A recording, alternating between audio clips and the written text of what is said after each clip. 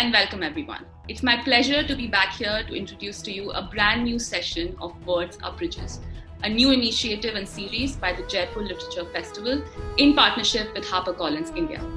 Words Are Bridges celebrates the power and magic of language, the way it brings us together across cultures and communities and countries.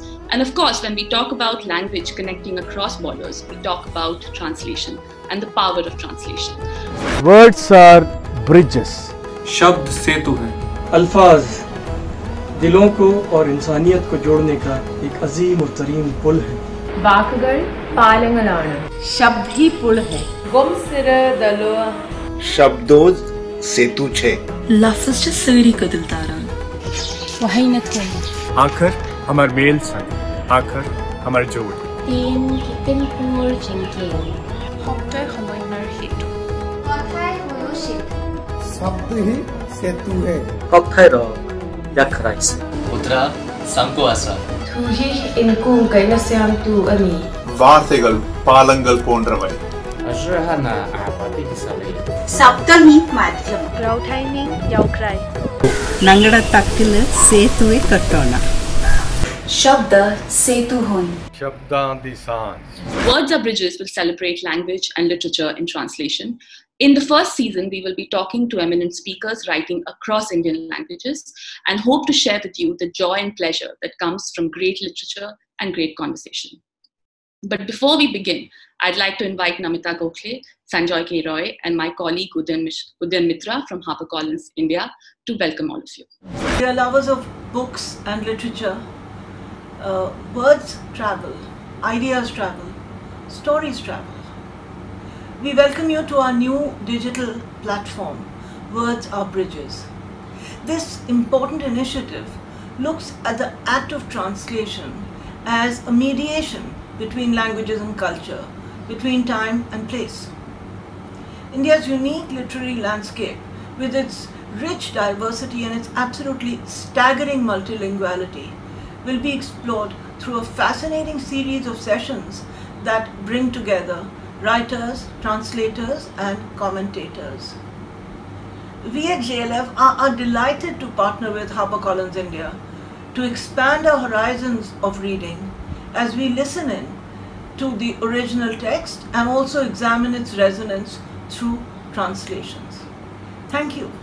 Stories provide us place, context, culture, and tradition. In India, with our vast diversity of linguistic traditions, we often don't have access to each other's content. The Jaipur Literature Festival brings to you Words Are Bridges to explore translation and writing from across India in association with HarperCollins. At HarperCollins, we've always watched with delight as words build bridges, as the books that we publish introduce readers to worlds often unknown to them.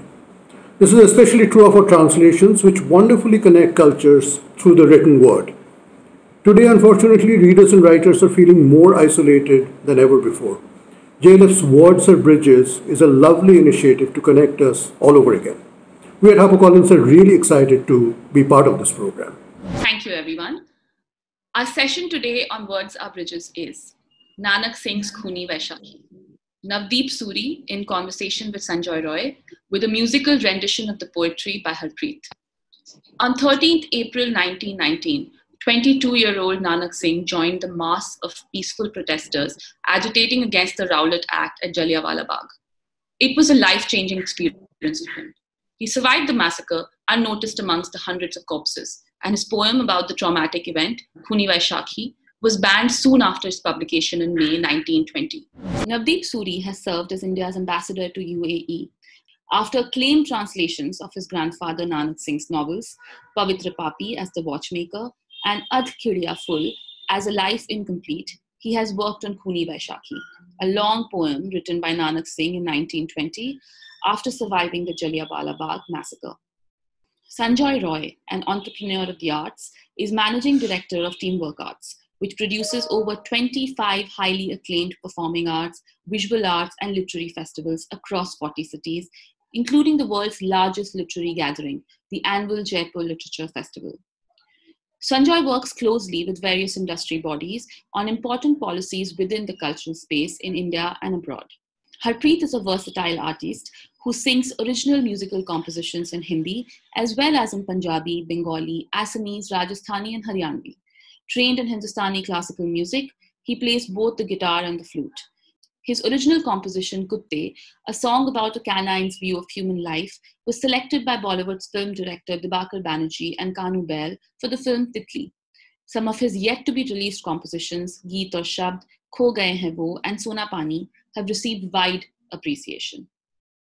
Please do comment and ask questions by typing it in the comment section. Do follow our handles, JLF Litfest, on Facebook, Twitter, and Instagram to get notified of the upcoming sessions. In case any of you drop off due to bandwidth issues, don't worry. You can find us again on our YouTube channel, Jaipur Litfest JLF. Ladies and gentlemen, Khooni Vaisakhi.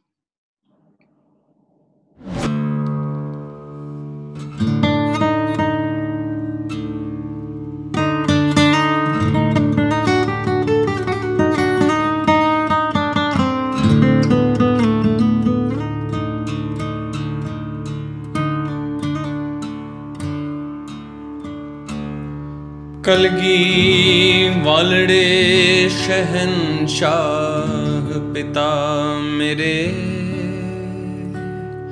चरना तेरियां ते नमस्कार सतगुर करके मेहर इस डुबदी जांदी नू धक्का मार के लाना पार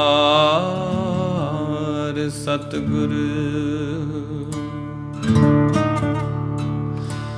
दास्तान शहीदां दी लिखने नू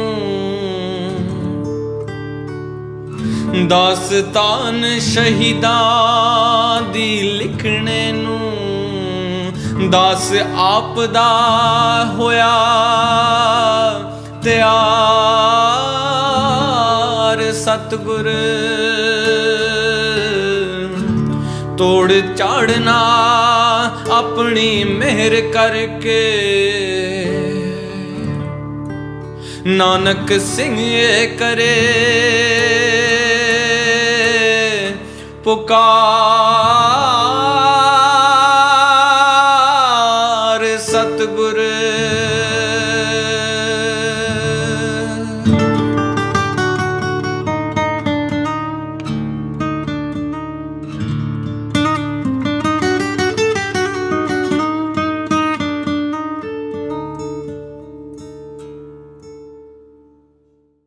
So the poem begins with this lovely invocation to the 10th Sikh Guru, Guru Gobind Singh, and it starts with these lines.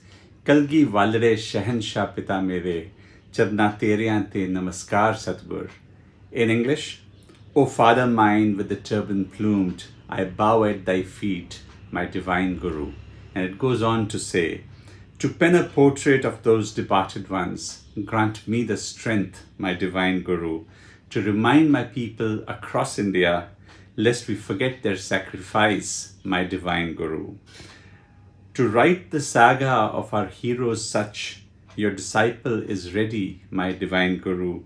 Do help me complete this mission of mine, Nanak Singh beseeches, O my divine Guru. Really, I think set in context for all of us what language is and what language means. Ambassador Suri, let me start with you. As it happens, coincidentally, you are in Amritsar, and I'm assuming that the portrait next to you is that of your grandfather, who you address as Bauji. That's right. We are in the city where he spent the bulk of his years and wrote many of his masterpieces. I remember you once telling me how, as kids, when you were growing up, you used to sit on the cot with Bauji in your ancestral home and just listen to the many stories that he used to tell you all in Punjabi. Yeah, I mean, and that is when we were growing up. Remember, I was just 12 when he passed away in 1971. But growing up as kids, we would spend our summers in Preetnagar, which is a small village about 16 miles from Amritsar. And there in the evenings, all the kids, the extended family, even the neighbors' kids would get together. And every evening they'd clamor to Babaji to tell us a story. And he'd spin a yarn. He'd make something up, and he would have music and pathos and some jokes and everything. And our evening entertainment was taken care of by Punjabi language's greatest storyteller. Because I think it's important to remember that while this conversation is about Khooni Vaisakhi, but really, Babaji was best known as Nanak Singh, the novelist. And during the course of his lifetime, he wrote some 38 major novels, many of which are rightly regarded as classics of Punjabi literature and are almost mandatory reading in Punjabi, much the way that Thomas Hardy or Charles Dickens would be if you were reading English literature. And Navdeep, Preetnagar itself was like an artist commune?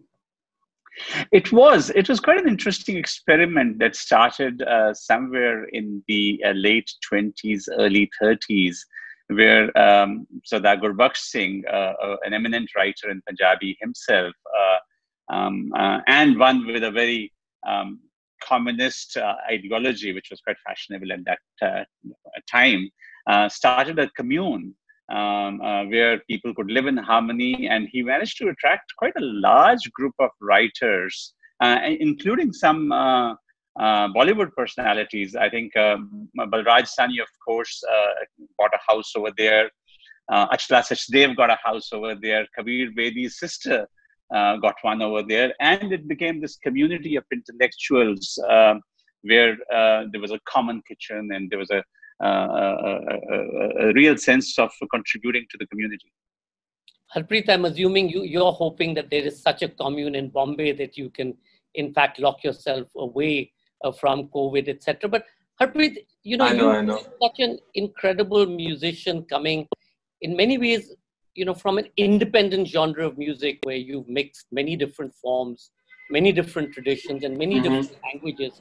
How did you come by Khooni Vaisakhi itself, and what is it that inspired you to be actually able to put a song to the words that Nanak Singh had written so many years ago, over 100 years ago to be precise? So the thing is, I grew up, listening to the stories about Jallianwala Bagh. From as I'm a Punjabi, I belong to a Sikh family, so it was there. वो अंदर कहीं था हमेशा से कुछ मैं शब्दों में समझ नहीं आ रही कि उस चीज को कैसे बताऊं, but when I got to know about this poem and about Nanak Singh ji and and the fact that this poem is written by a survivor of Jallianwala Bagh massacre, so that thing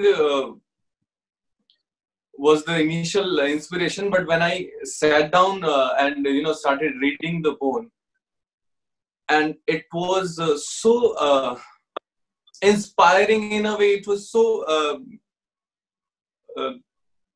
relatable because I already had that thing in me, through the stories I've been listening since my childhood. So it got me the first initial inspiration to compose. Navdeep, I remember when Harpreet first sent you and Mani the recording, you said that both of you had tears in your eyes because it was so evocative.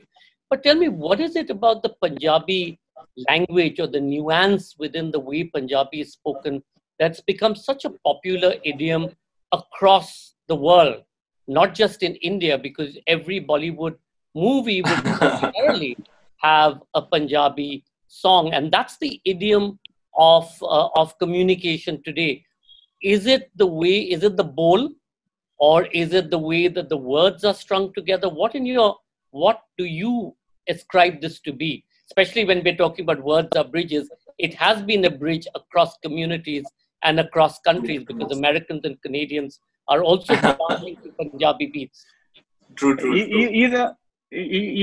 Sanjay, I don't think all of that is necessarily positive. I think, it sometimes comes as a shock that I'm driving on some little road to Mangalore, and in the middle I see a wedding procession, and they are dancing away to Bhangra beats. And I said, hey, you have such a rich culture of your own. Why bring this element? So I don't want to be too parochial about it. But is it the earthiness of the language? Is it the simplicity that comes from the fact that it's a largely agricultural community, very much rooted in the land? Sometimes you hear jokes which are, have kind of become parables of Santa Singh, Banta Singh. And again, there's that earthy simplicity about them. But isn't it also the mithas, Navdeep? Because in most of the songs that you hear, it is that beauty of or the sweetness of words. Exactly. I think it would be the sound of it, the phonetics in the language, and it sounds so musical. And as Ambassador Suri said, it's very relatable, and you connect very easily. And of course, a huge credit goes to the kind of music Punjabi industry has been making. So it crosses the borders seamlessly. Yeah, but Sanjay, I think particularly when we're talking to Khooni Vaisakhi, we shouldn't take any credit away from the genius of our young musician. I think the emotion that Harpreet has put into it really gave it a soul of its own, and so I just want to acknowledge that it is really, really superb.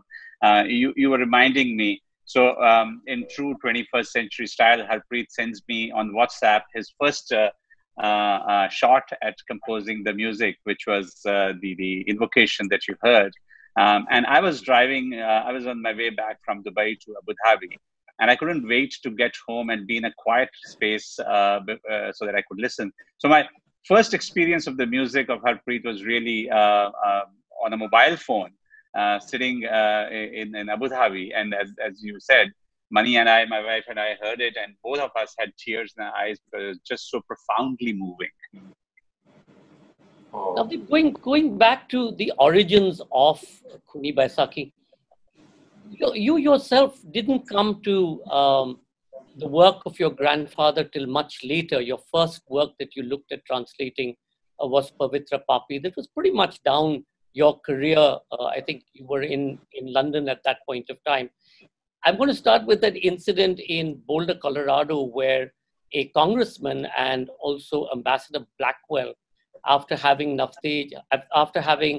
Ambassador Navdeep Sarna and Vikas Swarup speak, turned to me and said, what is it with Indian diplomats that all of them are so erudite and all of them write? So what brought you to writing, and what brought you to the discovery of Bauji or Nanak Singh's work? I think in my case, you'd have to attribute it more to genetics than to diplomacy or the career choices. I really think that the fact that we are inheritors of such an enormous legacy, and my mother, growing up, would always be talking about my grandfather's writings. She was a teacher of Punjabi language at college as a lecturer, and she'd say, look at the genius of this man. Had he written in any other language, perhaps a more prevalent language, he could have been a person of international renown. And so at various points, she would keep nudging me that, look, you're the only one in the family whose English is halfway decent, so why don't you take a shot? Treat it as a sense of family responsibility to take that legacy further.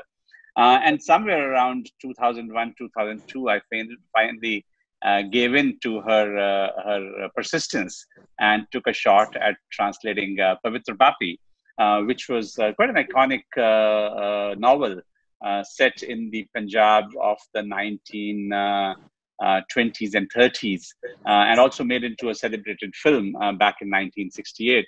So that was my first effort. I was a very hesitant translator. I was a very careful translator, not wishing to take any liberties. And I knew that coming from a family where there are many cousins who are going to be looking very carefully at what I have done. There was that extra burden of writing, not just for the larger audience, but for the sort of literati within the family, and make sure that it passed their test. In fact, Khooni, when you got to Khooni Vaisakhi, the story, the discovery of Khooni Vaisakhi itself is a whodunit story. You want to just tell us how it was rediscovered? Because Nanak Singh wrote it, it then disappeared, it was banned by the British, it then reappeared. Tell us the story, because that's like fascinating. Well, Bauji wrote this in early 1920, and it was first published in May 1920. And that at that time, the Rowlatt Act was still in force. So clearly, it caught the eye of the British authorities, and it was banned, and all copies pretty much were confiscated. And for the next 60 years, from 1920 to 1980, all we knew within the family was that Bauji had written this poem. There's a passing reference to it in his own autobiography, Meri Dunya, which was published way back in 1949. And nobody had seen this. But my father, who is a publisher and who had published many of my grandfather's titles, was after this poem, and he kept looking for it. And at some point, he particularly when he met Gyani Zail Singh, then the chief minister of Punjab at the funeral for my grandfather, he pursued it with Gyani Zail Singh that, look, you are in a position of authority, and maybe from some archives you can help us find the book. And there was that process underway. But really, the interesting thing was in 1980, my father came across an article in a Punjabi literary magazine called Drishti, where he saw a longish piece about Nanak Singh as a poet, written by an academic from a college in Amritsar. And he said, how is this man, one Dr. Kishan Singh Gupta, able to make such detailed references to Khooni Vaisakhi in this article? And as my father tells it, he got gooseflesh when he read it, and he found the number of the editor of the Drishti magazine and said, who is this Kishan Singh Gupta who has written this this article? I need to speak with him. Got his address. He and my mom got on their scooter and went across to this little house in the walled city of Amritsar, unannounced, met him, introduced themselves, and said, look, we've read your article, and tell us how you know so much about Khooni Vaisakhi. And then the scene sort of moves to Dr. Gupta, who said, look, my grandfather was quite a bibliophile, and he used to live in this small town. And from when we sold that old house at some point of time, his books and pamphlets and brochures and everything was put in gunny bags in sacks and brought to the basement of our house. And so I was sort of sifting through those sacks of books and publications, and I came across Khooni Vaisakhi. And since I am a teacher of Punjabi language, I immediately saw the significance of this pamphlet that I was holding in my hand, that this is something that had never been published before. And so he started writing about Nanak Singh as the poet. And from there on, the journey started. And my father republished Khooni Vaisakhi in 1980 with a long foreword and glossary prepared by Professor Gupta. Wow. And fast forward, British Library, you're wanting a copy of the cover, of the original cover? Well, I was kind of not satisfied, because when I started pursuing the translation of Khooni Vaisakhi last year, I kind of, there were a couple of passages where I wasn't sure about the sequencing of the passages, and I wasn't sure. I had still not seen an original version myself. And so I went back to Dr. Gupta and said, look, you're the guy who first wrote about it in 1980. And do you still have that copy? Can I take a look at it?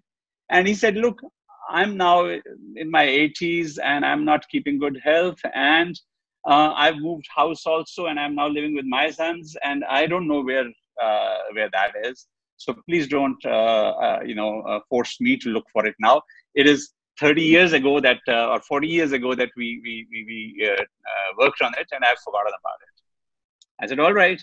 And then when we were with you coincidentally at the Jaipur Literature Festival, JLF in London, and you introduced me to the librarian of the British Library, I wanted to take that chance. I said, I'm sure they would have retained a copy somewhere in the depths of their archives. And sure enough, 2 days after I made the request to them, they came back saying, yeah, we've got a copy in our Yorkshire storage, but it'll take us a while to get it from there. And then they came back saying that, look, we've located a copy, but it's in such a fragile condition that we would need to first work on its conservation before it can even be photocopied. And that process again took several weeks, but eventually, after a fair bit of persistence, I have to say that I managed to get hold of a facsimile of the original. And we found all sorts of interesting things that till last year, we were not aware. We didn't know that at that time, my grandfather, while trying to market the books, was also trying to market some musical instruments and some religious objects and so on as an effort to make a living. So we discovered stuff about my grandfather in 2019 by virtue of having received that copy of the original. Wow.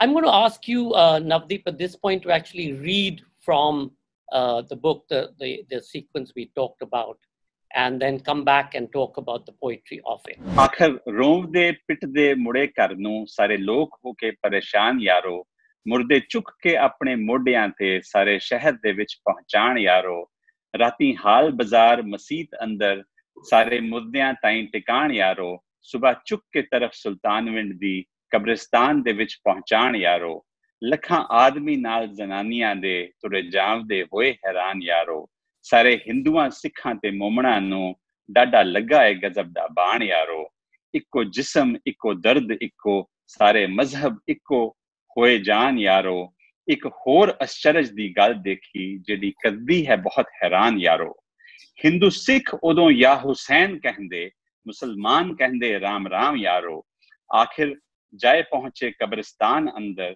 सारे सिख हिंदू मुसलमान यारो एक जगह ते फूकिया हिंदुआं नूं दूजी जगह मोमन दफनान यारो बाकी जख्मियां सहदे लुचदियां नूं पास डॉक्टर तुरंत पहुंचाण यारो नानक सिंह अगाह नूं किवें होई सुनो अगली दी दास्तान यारो. And the English translation: they straggled, drenched in anger and tears, distraught they truly were, my friends, carried corpses on their shoulders bent, limped back to their city sad, my friends.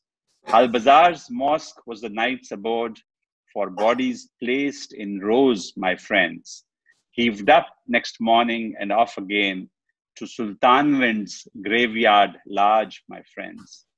Funeral processions, joined by thousands more, walked angrily, dazed and distraught, my friends. Hindu, Sikh, and Muslim strode side by side, hearts pierced by arrows sharp, my friends. Each bound by the same grief and pain they shared, each bound by sorrows same, my friends. Then a sight most wondrous was seen. It left us amazed and awed, my friends. Ya Hussain, cried out the Hindus and Sikhs, as Muslims echoed Ram Ram, my friends. And thus they reached the graveyard together, Hindu, Muslim, and also the Sikh, my friends. Funeral pyres flamed for Hindus and Sikhs, with Muslims buried alongside, my friends. Others injured, wounded, and limping slow were taken to doctors from there, my friends. Asks Nanak Singh what happened next. Stay on and listen with me, my friends. Thank you, Navdeep. 120 or so years later, thank you for bringing this alive. I think for the world to be able to read and hear, and especially in the context today. Going back to the actual effort of translation, I mean, your grandfather wrote this more as a dirge with different chapters that gave the setting, the pre-setting to the incident itself, and then what happened post. When you were translating it, I remember we were traveling in a car with Javed Akhtar ji, and you asked Javed ji a question. You want to just tell us about that process that was working in your head and why you were conflicted in the way that you were translating it? Well, let me say that, you know, I was a very nervous translator. I had never translated verse. I didn't think I had much of a penchant for it. I'd never seriously delved into poetry. Much of my reading had been fiction and non-fiction. And so when I said about this, the conflict was, should you sacrifice the rhyme and rhythm of the poem and get the substance accurately together, which means should you resort to free verse? And in doing so, or at least in considering that at an early stage, I had in mind our senior colleague, Ambassador Pavan Verma's translations of Gulzar Saab's poetry. And much of that has been done in free verse. And we've heard those several times at the Jaipur Literature Festival. So I had that kind of in my mind, that can I take that liberty with the verse? Then I started reading up more about it. And for me, actually, a defining point was, there's this marvelous book written by an American polyglot, Douglas Hofstadter. It's called In Praise of the Music of Language. In one chapter in the book, he's of course, the book is about translation and poetry and so on. But at one point, he takes Alexander Pushkin's masterly novel, which was entirely written in verse, Eugene Onegin, and gives example in a kind of a quadrant of 4 different translators who have worked on Eugene at different points of time. And he asks the reader, here's the original in Russian, here's one translation, 2, 3, 4. Which one do you like most? And he's kind of drawing the reader in. But the remarkable thing was, all 4 of them had translated that in a manner that stayed true to the verse. And there is that whole thing that there is a sanctity perhaps in preserving the original intonations or the rhythm of the language. And that's eventually what I ended up doing. You stuck to the meter in your translation of this? I stuck to the meter. It meant sometimes being a little ingenuous. It meant sometimes contriving a particular way to end. In the passage that I had read, Your friends, my friend. Every second and fourth line ends with Yaro, and so it's my friend. But then I kind of extended that in a couple of other places because you simply wouldn't get enough words that would capture the rhyme.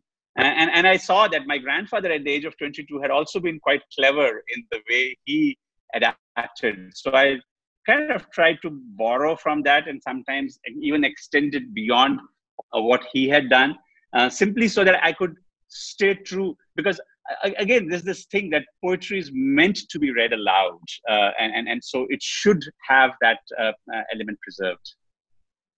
Now, the other challenge I'm assuming that you've had, and this is certainly across languages, because in the Indian idiom or in the Indian languages, nuance is such an important aspect. I mean, Naka, for example, in Bengali, and the Nakre Wali, for example, doesn't quite translate into English. In your translation of the dirge that your grandfather did you have to struggle to be able to find adequate expression in the English vocabulary to be able to say what Nanak Singh was trying to do? I did, and there were times where I felt completely inadequate to the task because when you are trying to describe a scene of women kind of beating their chests when they discover that their sons have died in the massacre in Jallianwala Bagh, when they come across the body of a loved one, wailing isn't good enough. And you also don't want to be too literal.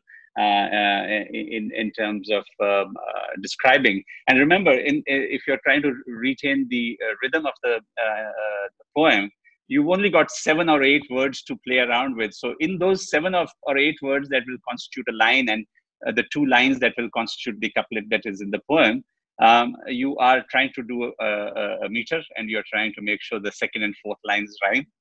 And you are trying to find words which are adequate for conveying the emotion that was there. So I think what you end up doing then is placing yourself under a lot of different constraints. And so you recognize that there are constraints, there are borders that you've drawn around. And so you kind of look at what is the best possible fit that you can do under the circumstances.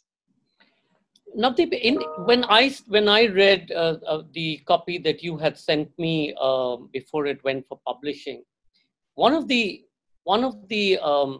emotions that I had was that, of course, it gave you, certainly it gave me for the first time the perspective of what led to the Jallianwala Bagh incident, what happened in the incident, and what happened post the incident, and Bauji's, Nanak Singh's prayers. But in all of that, in the language that he used and the fact that he was part of the incident, he was at Jallianwala Bagh, he fell underneath 2 bodies of his friends, he passed out. What I didn't see at all was this uncontrolled rage that sometimes you see on television today. What instead I saw was a huge considered nuance of trying to document and make sense of a situation which was really momentous.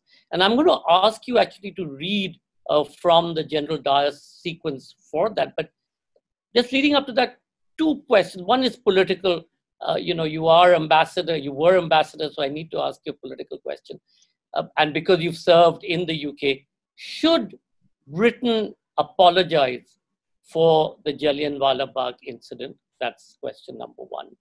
And 2, what is it that in Nanak Singh's experience, because he'd been through both partition and hopefully you're going to translate for the world some of his partition novels, and before that, the lead up, Jallianwala Bagh. What is it that made him so considered? He himself was unlettered, right? I mean, it's not that he had a degree, PhD in creative writing, or he went to any kind of institute. He was unlettered. So what is it in Nanak Singh that made him express himself in the way that he did, in your understanding of his work that you've translated? So let me take the first one first. The demands for the British apology on Jallianwala Bagh have again resurfaced in the last week or so, particularly now that the Belgians have found some way of apologizing for their sins in Congo. There was a really interesting discussion on this in my session at the Jaipur Lit Fest in London. One of the points that came up was the Brits have been responsible for so many egregious acts around the world during the period of colonization, of the imperial period. Which ones should they apologize for? Are the ones that happened in Kenya less significant? Why can't they apologize at all? I mean, finally, it's karma, right? Which they are suffering right now. But the interesting thing that came up. So yes, I really think that the Brits would do well to apologize for it. But along with the apology, and certainly not a substitute, it should be a conscious effort to rewrite the curriculum that is of history that is taught in schools, so that even today you don't have a situation of, say, a young student in going to school reading a very whitewashed version of imperial history. And what struck me was the conversations that I had with some young British Indians who've been born in UK, and who so related to this just on the grounds that, hey, this is completely new to us. So while Jallianwala Bagh is this huge moment in Indian history, you have kids growing up in UK who have been taught nothing about it in their schools. So I think that would be as important as an apology, that at least future generations are aware that the imperial history was not quite the what it's made out to be. Navdeep, I'm going to ask you to read that para before you actually answer my second question. Sure. So if you could go ahead and do that. The martyr's certificate to Dyer. Shame on you, you merciless Dyer, what brought you to Punjab, O Dyer? Not a sign of mercy unleashing such horror. How badly were you drunk, O Dyer? You came here thirsting for our blood. Will a lake of it fill your greed, O Dyer? So many innocents mowed down by you. The Almighty will demand answers, O Dyer. You scoundrel who gave you the right to make mincemeat of our patriots, O Dyer, wreaking terror upon us innocent folk. Did you fancy the taste of power, O Dyer? Just as you riddled our bodies with bullets, you too will pay the price, O Dyer. You'll die and head straight to hell.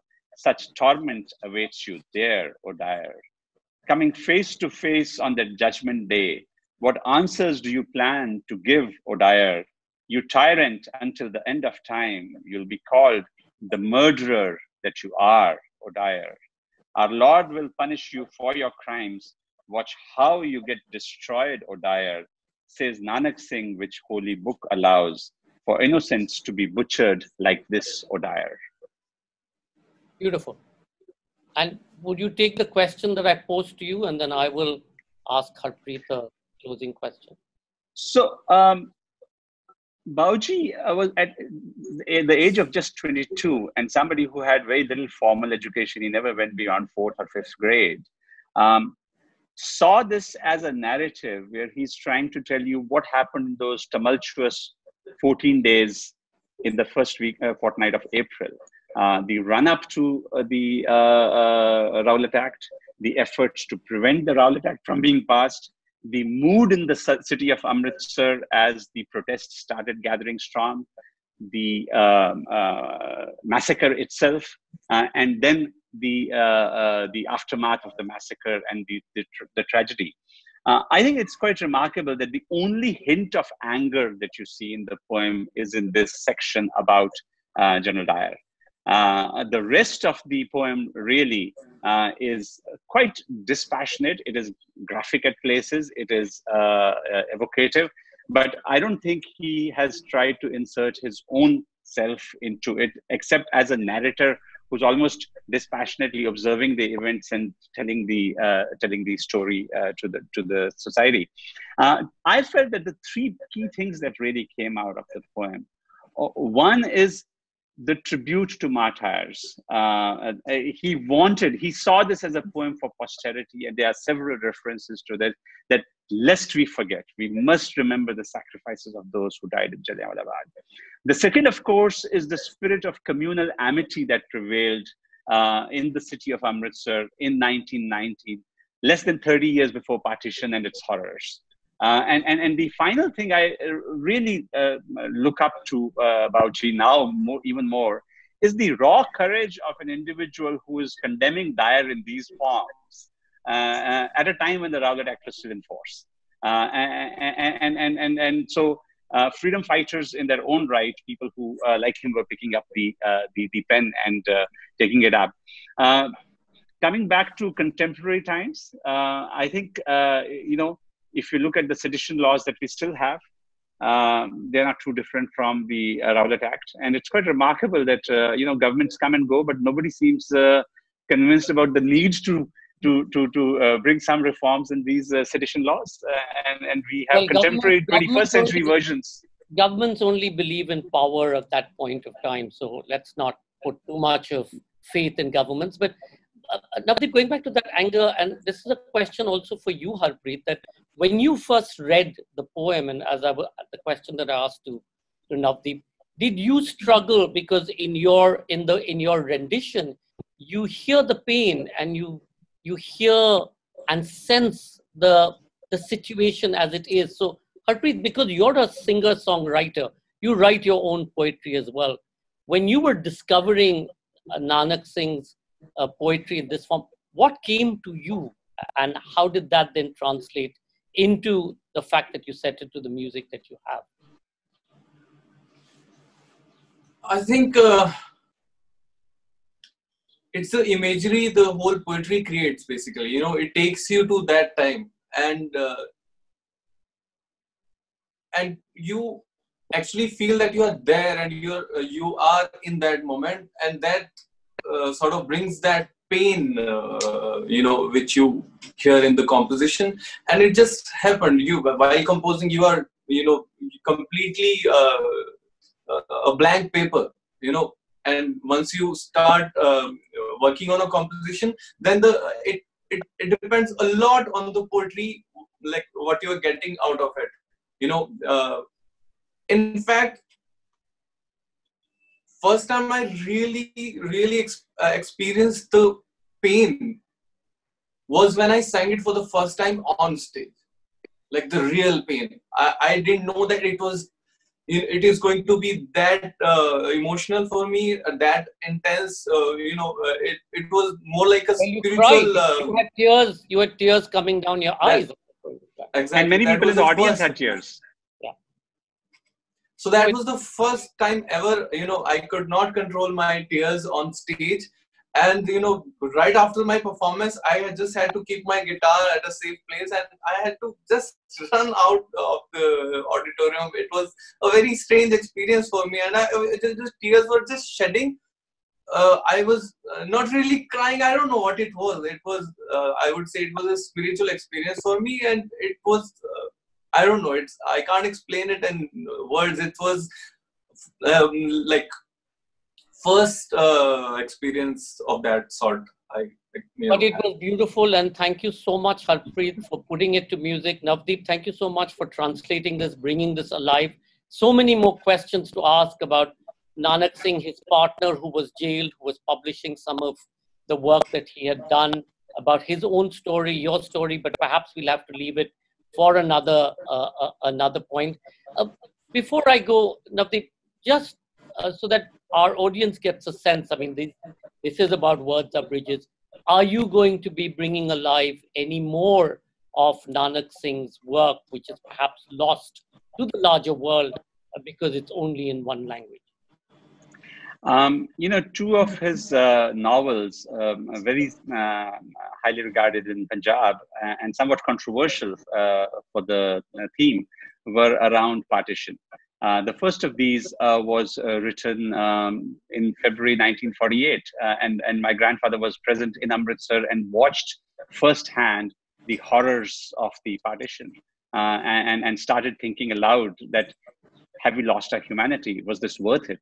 So yeah, I guess, you know, as we start looking at celebrations of the 75 years of India's independence, it's worth going back 75 years and perhaps pull out two of his novels on the partition, which will provide perhaps a perspective of what Punjab and the city of Amritsar went through and the price that was paid.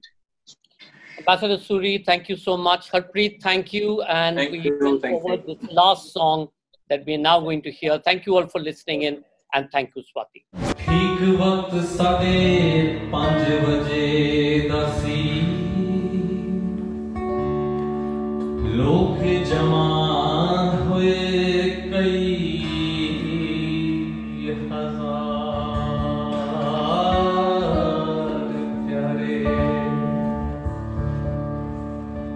ਕਹਿੰਦੇ ਜੂਣਾ ਸਾਂਦਾ ਹੋਇਆ ਔਖਾ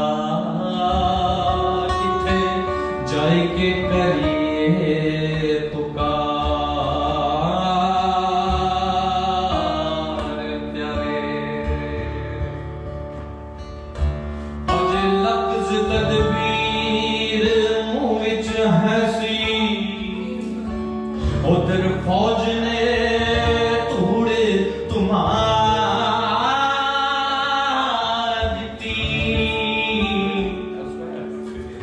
थोड़ी देर पीछे फौज गोरखे दी general Dyer ने अगा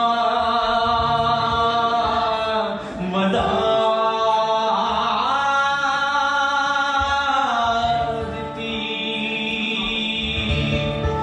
मिनटां विच ही कई हजार गोली